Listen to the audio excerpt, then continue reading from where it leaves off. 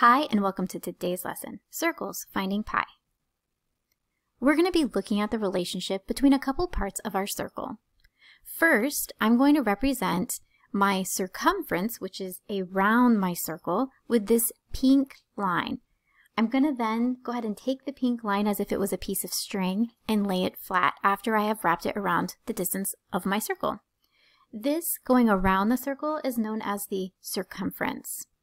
The next part of the circle I'll be looking at is going from end to end on the widest part of the circle, which means I'll be going through the center.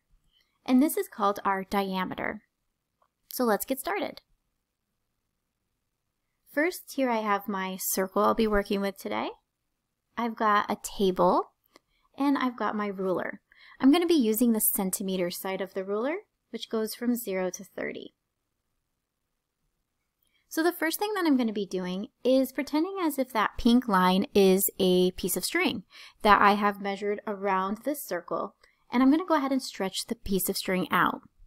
Next, I'm going to take my ruler, and I want to make sure that I put the 0 part of the ruler at the end of my line and not the edge of the ruler at my line.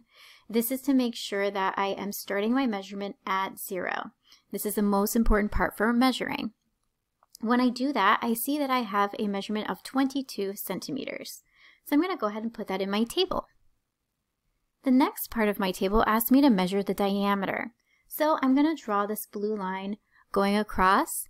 I'm just drawing this line so that I can see it better, but you're going to be holding the ruler up to the widest part of the circle and measuring that part of the circle. And you can accomplish that by holding up your ruler and kind of going down the circle until you get to the widest part. Here again, I want to make sure that this 0 is aligned with the edge of my line. And on this end, I notice that it stops at 7 centimeters. So I'm going to add that to my table. Today we're investigating pi. And pi is a relationship. So our relationship is going to be between circumference and diameter. So if I go ahead and write 22 over 7, that is my circumference to my diameter. 22/7 is an approximation for pi. If I divide those two numbers, I get about 3.14. I'm going to be using this symbol to show approximately. Now, does this work for every circle? That is what you're going to be investigating today. So let's be clear. Is pi 3.14 or is it 22/7? The answer is that it's actually neither. The reason why is because both 22/7 and 3.14 are just approximations for pi. If you put 22 divided by 7 into your calculator, you would end up with a decimal that is more than just the hundreds and thousands place. We use our thousands place to estimate our hundreds place and end up with 3.14. If you were to use the pi button on your calculator, you would notice a different string of numbers after the hundredths place. In fact, these are the first 400 digits of pi. Notice that none of the numbers seem to repeat themselves, and there isn't any particular pattern. Pi goes on and on and on and doesn't actually have an ending. So it makes sense that we're using approximations when we're just trying to find a value for our circles.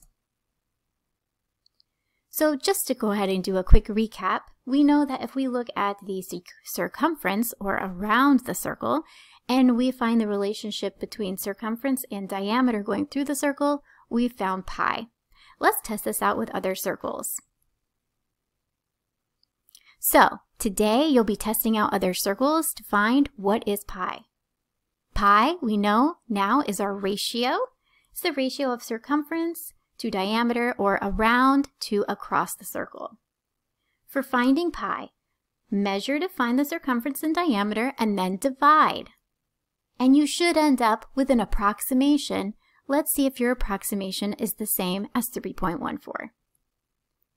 That wraps up our lesson. Thanks so much for tuning in. Feel free to click to subscribe for this and other videos. Until next time.